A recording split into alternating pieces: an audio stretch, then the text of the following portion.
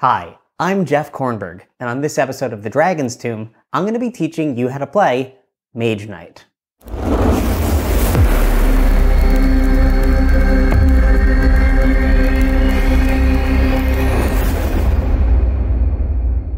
As everyone knows, MAGE stands for the Michigan Association of Governmental Employees, and in Mage Knight, players will take on the role of corrupt civil service workers traversing through the terrible city of Detroit. To set up, have each player take a stack of action tiles and a governmental employee.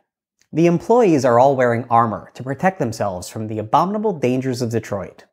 Begin to lay out the city by placing a tile with this town hall symbol in the center of your table. Then, surround it with 6 other city tiles and 1 face-down tile to act as your underfunded government headquarters. Next, locate all of the dilapidated buildings which are represented by these symbols.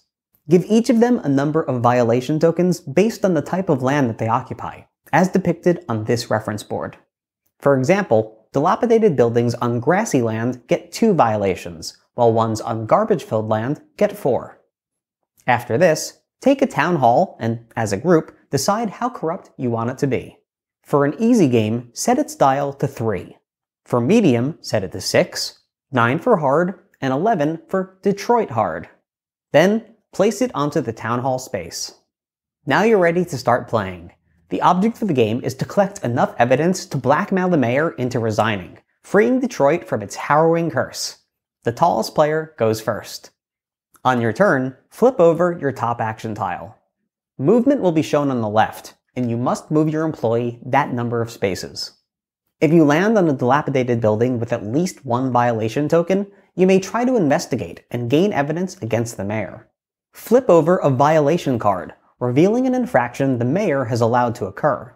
To collect this as evidence, take a number of these government-issued dice equal to the amount shown on the right side of your action tile.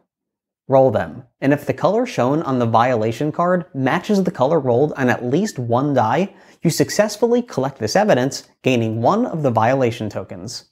However, if you don't roll a matching color, you fail to collect the evidence, causing you to accidentally prick yourself on an illegal drug needle, and you must take a blood drop card. These cards signify that some of your DNA was left at the location, and on all future turns, you must roll 1 less die than shown on your action tile. If at any time you have 4 blood drop cards in your possession, you've botched the job and lose the game. To get rid of these cards, you can build up your street cred by visiting a local community gang. If you land on one of these spaces, you may challenge the corresponding gang to a brawl. Flip over one of that gang's tiles and roll 2 of your government-issued dice. Match the roll colors to the tile to get a number. For example, rolling a white and a red here creates the number 33. Then, flip over a brawl card and count up the total number of words that are written on it. If there are more words on the card than the number you rolled, congratulations, you've just won the brawl. As a reward, you may discard 1 blood drop card. Once you've collected some violations, you may move adjacent to the town hall to begin planting evidence to blackmail the mayor. For each violation you trade in, lower the town hall's corruption by 1. Once the corruption level reaches 0, you've successfully blackmailed the mayor, and it's time for your final showdown. This miniature represents the physical manifestation of the real-life mayor of Detroit, Mike Duggan. Place him at your underfunded government headquarters. He'll soon be going across the city trying to discredit your evidence, so it's your job to try and distract him. Each player should take 5 of these, which are gig posters for Detroit's most distinguished musical group, the Insane Clown Posse. Place the posters throughout the city on any hexes you'd like. Once you finish, it's time for the mayor to begin. Flip over a lobbyist card. Each card features a different organization that will dictate how he travels across the city. Read the text on the card, and then move the mayor accordingly. If he lands on a dilapidated building, he may place 1 of your discarded violation tokens back onto the board.